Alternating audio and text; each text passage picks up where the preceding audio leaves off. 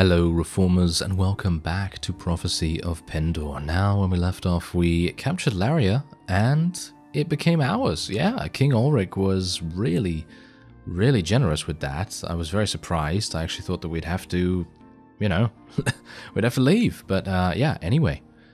Because I have completed over 10 Noldor tournaments, I went into Akari and I spoke to, I believe his name is Sadren or something like that, and he gave me mystical rune plate because someone actually reminded me about this in the comments on one of the previous episodes, and I thought to myself, oh yes, I did plan to go and get some rune plate, because initially I thought to myself, no, I'm not going to get a rune weapon or anything like that, but then I succumbed to the allure of the ruby rune bow because it is just so powerful. And I thought, yes, we must go for that, but I completely forgot about the rune plate, so thank you very much for giving me that reminder. And I went and I got this from Sadren, from Akari. He gave it to me completely for free because obviously I have completed about 14 Noldor tournaments and I've won them, obviously. So now, what I'm going to do is I'm actually going to use one or maybe even two Qualis gems on upgrading the mystical rune plate. Now, according to the wiki, it says you need wine and one Qualis gem to be able to upgrade the mystical rune plate. I don't know whether this is correct. It might just be that we need two Qualis gems instead of just one, but we'll see. Alright, so we're inside the hidden mines right here, and now here's the thing. There are quite a few choices. Here's some wine for you. There we go. Yes, that hits the spot. Okay. You again. Do you have anything else? I might take a look at my inventory. Okay, fantastic. There we go. So he is actually going to do that now. I was a bit worried, to be honest. I thought to myself, oh, is he going to take two Qualis gems? No, thankfully not. Anyway, as you can see, we have three choices here. And I've looked at the wiki. I might actually include a bunch of things on the screen right now so you can actually see the stats of each one. But what we are primarily looking at here is the strength requirement and also the weight of each piece of plate.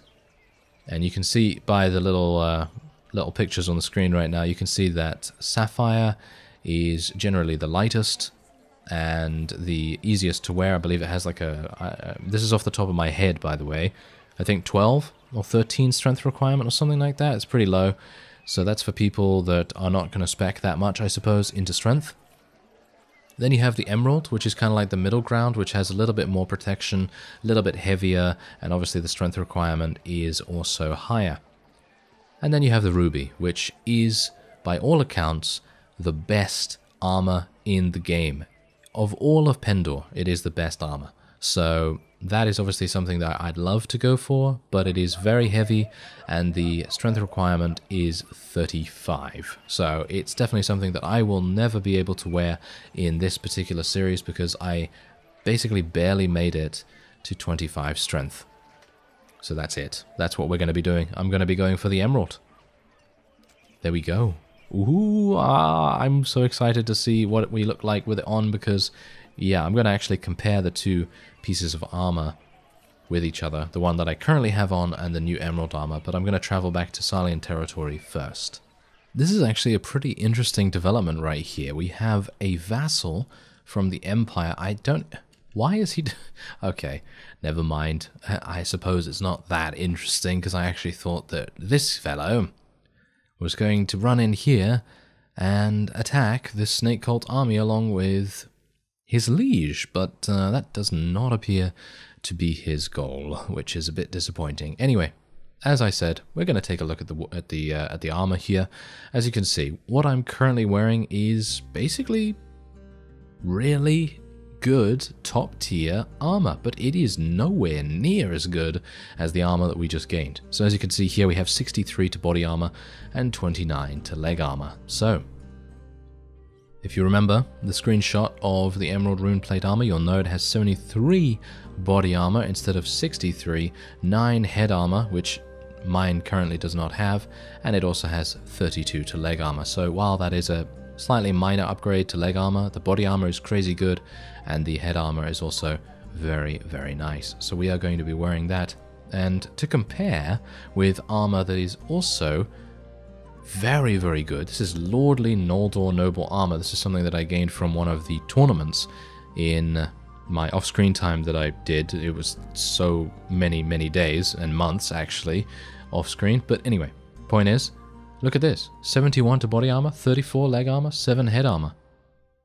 It is, well, kind of interchangeable, but the weight is a little bit more, and the strength requirement is insane. 30 strength. I mean, usually characters, if you're going to be strength focused, if you're going to be speccing into any kind of attack stat, so power draw, you know, power strike, something like that, you're most likely going to have 30 strength. I originally planned to have 30 strength, but unfortunately that just didn't happen. Anyway, I've done nothing much else. I basically just went to my castle, got another baggage train to help with my morale, and I also accepted a whole bunch of extra nobles into my knighthood order, and I am now running around with 68 biscuits of rich tea, because I thought, wow, let's just go absolutely crazy. Alright, so otherwise what we're going to do is I'm actually going to try and help Marius Imperator, if at all possible. Yeah, yes, there we go. Actually, you know what? I'm actually thinking of something here. I am thinking of an opportunity. This opportunity consists of me allowing Marius Imperator to do his thing against the Snake Cult, to, you know, weaken the Snake Cult considerably. Oh wow, the Dread Legion is actually over there as well. Oh no, this might turn into a bloodbath extremely quickly. But anyway, my main plan here is to have Marius Imperator do a lot of damage to the Snake Cult army. As you can see, there's only 13 Serpent Priestesses and 19 Anaconda Knights remaining. Otherwise, they just don't have that much to worry about. And I'm going to attempt to do some damage to the Snake Cult, because as you can see right here, the Snake Cult is currently overwhelming. The Jatu have been destroyed. That's what it says. But, I mean, that's what it needs to be. As you can see here, they need to be obliterated or destroyed with no outstanding minor faction armies. Ah. Yes. So we still need to kill the Jatu armies, but I was hoping that we maybe could avoid that. But no, doesn't seem to be the case. But anyway, I'd like to start working on the Snake Cult and trying to diminish their presence. So what I'm going to do is, oh dear. Hello, Maltese. You're so lovely today. That's not going to work on her. I know. It's not going to work at all. So we're going to have some problems here. Marius Imperator, you might want to run. Never mind. He's not running, and he's getting absolutely slaughtered. Actually, I thought that I might be able to lure the Dread Legion away from Marius, because I was actually seeing a double opportunity right here. Basically what I wanted to do before the Dread Legion appeared was weaken Marius Imperator and then attack him. Yes, very honorable, isn't it? Yes, attack him and then try and capture him if at all possible, because we might be able to, you know, do something with him. I think we can get a, well, we can get his unique weapon.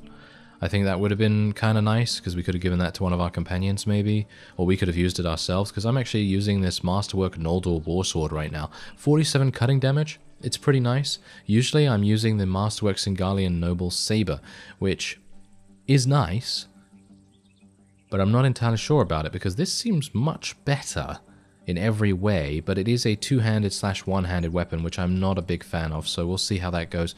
Anyway, Marius was defeated here, bit of a shame to be honest, and now the Snake Cult army is joining with the Dread Legion and making themselves into a huge nuisance.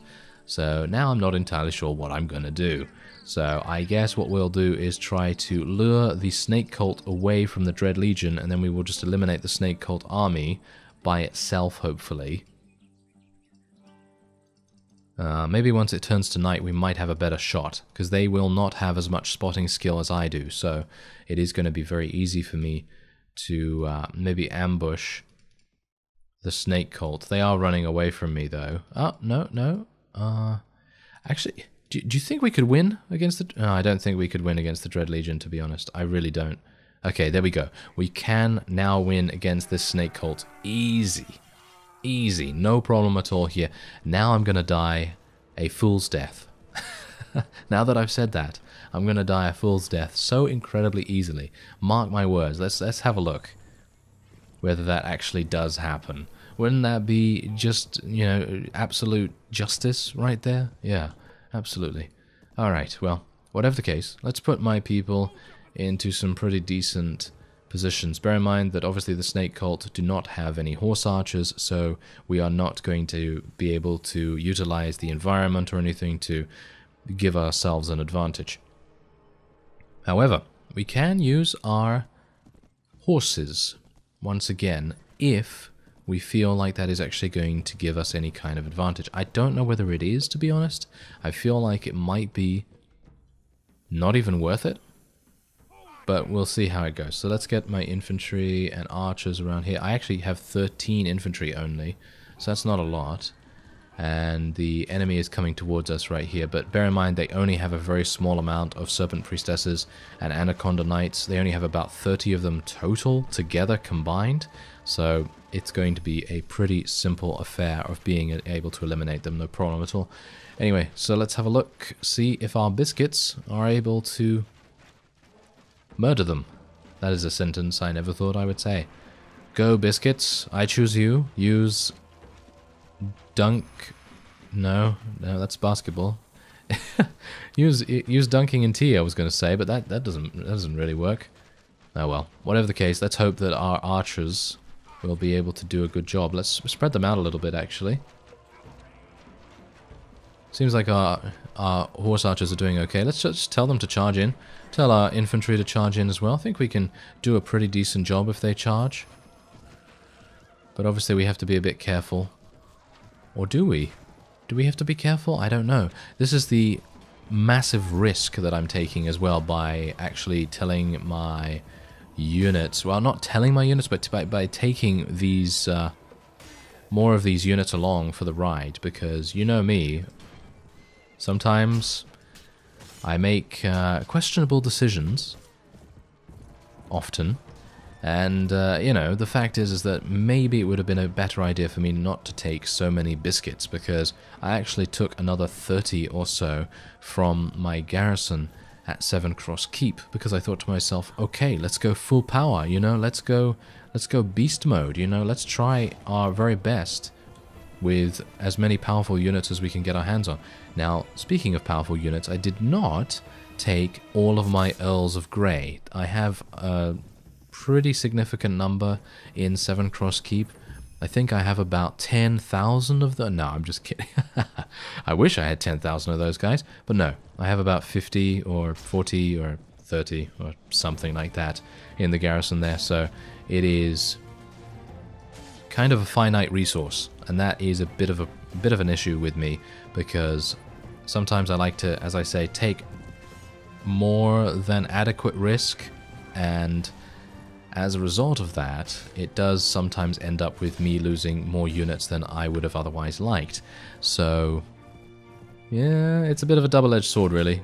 On the one hand, we are having an absolutely fantastic time with just stomping these previously predatorial kind of, you know, armies into the ground, into the dust, because that's what we want to do to them, you know. We want to make sure that they know that we are here for vengeance. We are here for revenge, because these guys, they previously wanted to attack us all the time when we were, you know, pretty weak, you know. We weren't exactly super strong or anything like that. We didn't have a lot of very good units or anything like that. So now that we have decent units, and well, this snake cult army was actually wounded by Marius Imperator quite a bit, so I guess I can't actually say that I did that myself, so there's that as well. But anyway, I'll take the snake cult rituals, because that's always good to kind of hand over there, and I'm actually going to give my lordly dark green greaves in here, as well as my sturdy female armor, because who knows, maybe some people are going to want to use it. There you go, they are actually using it. Fantastic. Sigismund. Oh dear. Sigismund is using the female Nordor armor. Well, if he wants to, I suppose.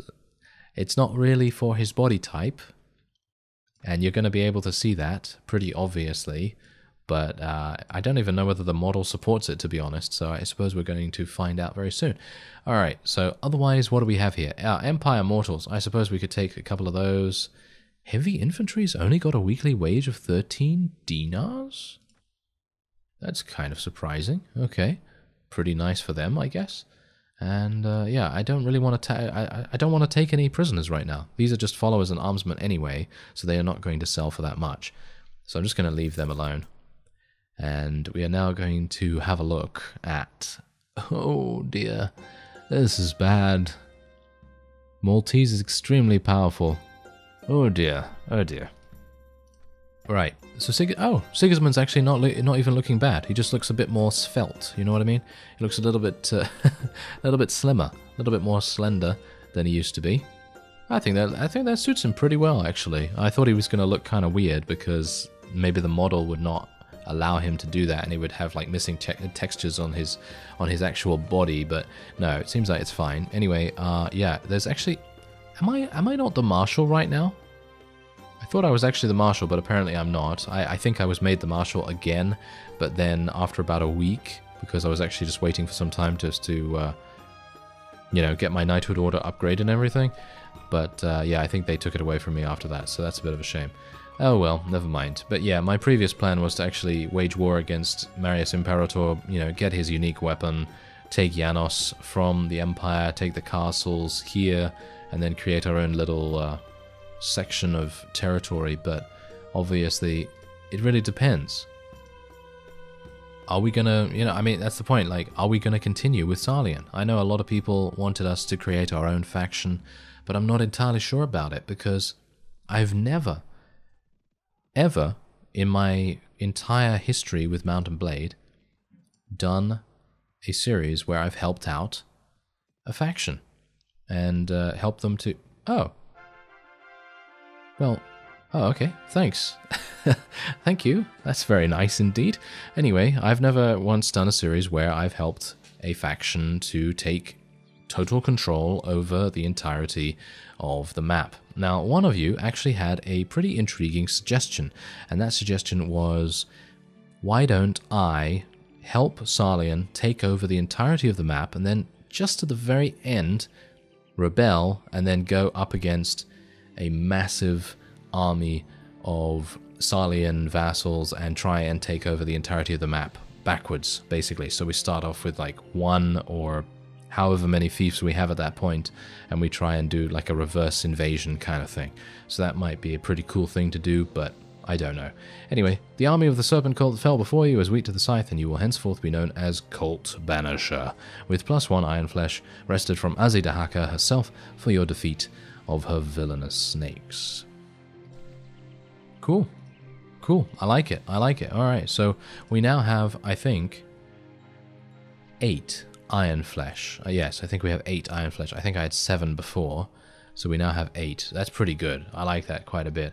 Alright, so, ooh, hello, Mettenheim. Mettenheim Expeditionary Force.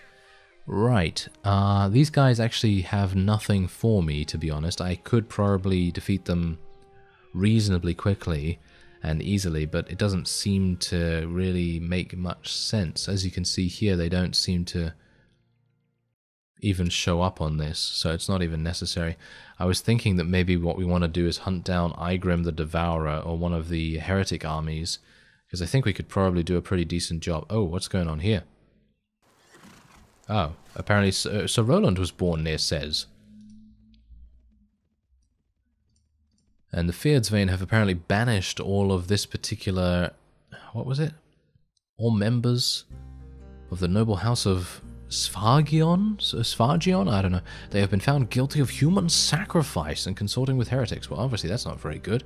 Alright, so it seems like there aren't any other snake cult... Oh, I should probably take Sez, you know. We are currently at war against the Deshar, so it would be probably a pretty good idea to go and take this. So maybe that's what we should do. Anyway, I'm actually going to ask you a question. What do you think we should do? Do you think we should do the reverse invasion kind of idea? Do you think we should stay with Sarlian, or do you think we should just create our own faction as soon as possible? You don't have to answer. I'm just putting it out there in case you want to voice your opinion. Anyway, let's create some ladders. Let's create some ladders and see how we do in the Sez Siege. I am looking forward to this quite a bit, actually. It's been a while since I've actually done a proper siege. So, okay, we're going to be having some people come out here. And we don't have that many arrows, bear that in mind. So I'm actually going to have to tell everyone just to charge straight on in here. Hopefully my people have good enough shields to survive the initial bombardment. Because bear in mind, the Dashar actually have some good units, you know? They have some really, really good units. And now that they have Sez, they actually have the knighthood order of the Shadow Legion available to them, which is not very good at all. At least for me, because as you can see, I'm actually taking some significant damage from them. Significant damage! Ha! Oh yes, significant damage. Oh well. Anyway, it seems like we're actually fine, but we are losing a couple of biscuits right now, which is not good. They are crumbling in the tea of life. It is not good. Or shall we say the tea of death? It's probably the tea of death, more likely, isn't it? Anyway, let's get all these guys killed, and then maybe we can get over there to the other archers. As you can see, I'm not entirely convinced about this Noldor sword that I'm using right here. It doesn't seem to do that much damage in comparison to this Singalian sword that I was using beforehand. But it does have much better speed, and it also has a two-handed variant. And the two-handed variant is obviously amazing, because it doesn't suffer from the damage reduction from the, you know, two-handed / one-handed capability of it. So that's kind of a cool thing too. Anyway, 68 renown was our reward for that. Kind of amazing. We just killed 139 enemy units. That's amazing. Right, let's lead our soldiers in an assault and see how we do. This is 57 against us. Let's put everyone in decent enough positions. Frederick is always getting himself killed, mainly because he doesn't have a shield, I don't think. Don't think he has a shield, so that's probably the reason for that. Anyway, I'm going to get out my bow, and we're going to see if I can do some damage here. Bear in mind that the Ruby Rune bow is not that good from range because its accuracy is a little bit lacking. And I'm kind of surprised by that, because it is obviously probably the best bow. I think it might be the best bow in the game. I'm not sure. On damage, I think it certainly is, but I don't know about it on accuracy. I think it's probably like 4th or 5th best in terms of accuracy, because it only has 92. I'm sure there are a bunch of archers. Archers? No, a bunch of bows that have about 95, maybe, accuracy, but I don't know which ones they are off heart, of course. Offhand. Ha! Off heart. Yes. Oh well, never mind. Okay, so yeah, it seems like we're actually doing perfectly fine so far. Yeah.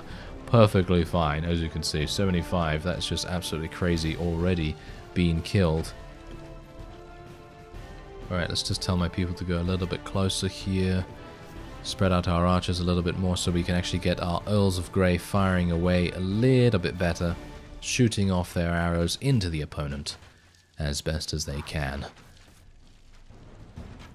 Seems like I can't even see any other people, but apparently my units can, and they're pinpoint accurate. Very, very deadly from range.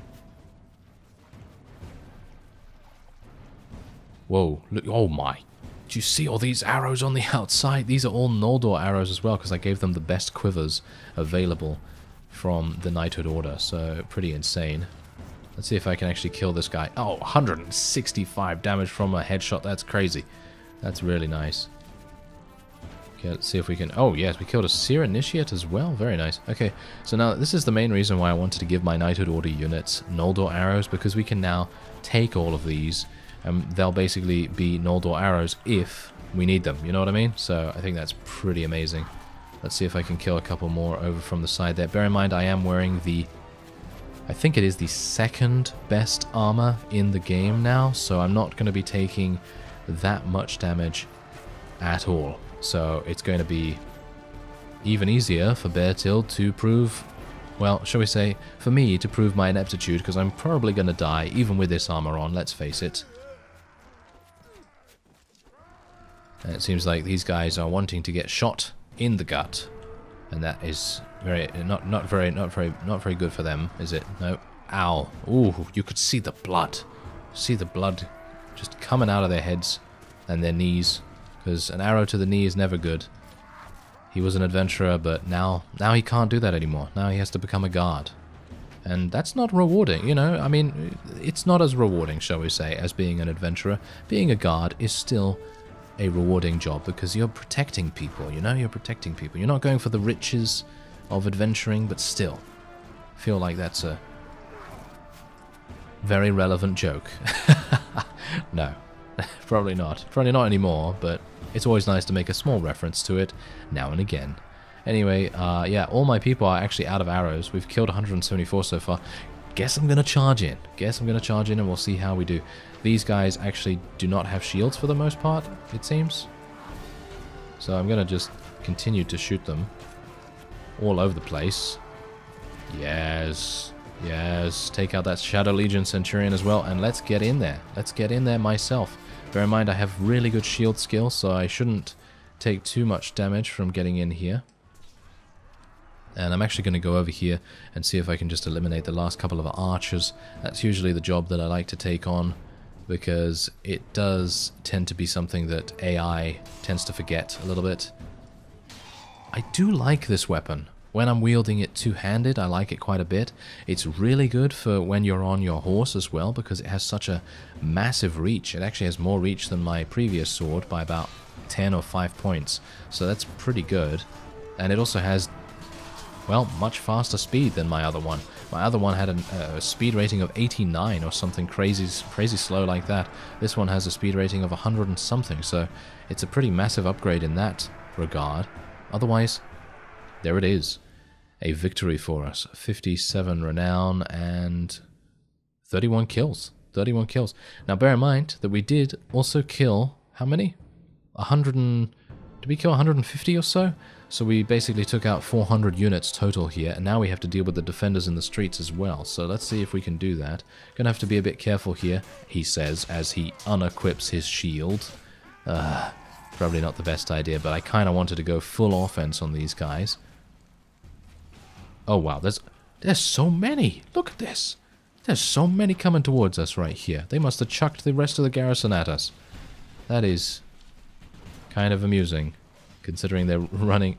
I find their running animation kind of funny, because they're running up a slight incline, I think, and it kind of slows them down enough to make their run a little bit funny, so I don't know, maybe it's just me. Anyway, we're going to try and eliminate these Shadow Legion Centurions before they get to us, because as you can see right there, Sara was eliminated so incredibly quickly because they are so good with their thrown weapons. We know how good they can be, because in a previous series of Pendor, I was a member, and indeed the Grand Master of the Shadow Legion. So, that's definitely something to take into account. Their thrown weapons are really deadly accurate. Alright, so there we go, 5 renown for that. And we're going to go into the keep here. I'm actually just going to go full on once again. Actually, you know what? I'm not going to go full on just yet, because I'd like to... Oh, hello. Shot you in the elbow. Don't know why he would die fatally from an elbow shot, but sure, why not? Oh, nice headshot. Great. Very good. I'm kind of surprised that I'm not hitting these guys. I mean, I guess it's just because I'm firing a little bit too early, unleashing the arrow a little bit too fast. I guess that might be the reason. Anyway, that is indeed it. Fantastic. Alright, so we can tell people just to take all the gear, because I don't actually think I'm going to be finding anything. And I doubt they're going to find anything either. Yeah, only Sir Jocelyn is actually equipping anything from here now. Cracked plate armor he was wearing beforehand.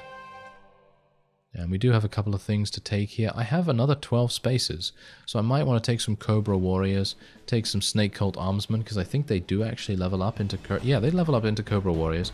Unfortunately, Cobra Warriors don't level up into anything. I think it would be pretty cool if they upgraded into Anaconda Knights, but that's a bit too powerful, perhaps. Alright, so here is the moment of truth. Do I request that Cez be awarded to us, and do I potentially defect from Sarlian? I know a lot of people wanted us to do that, but I'm going to ask again and we'll see what happens, because we've kind of gone over it a little bit more in some extra detail. So anyway, I'm going to request it and we'll see what happens. Anyway, I thank you very much for watching and for joining me, and I will see you next time.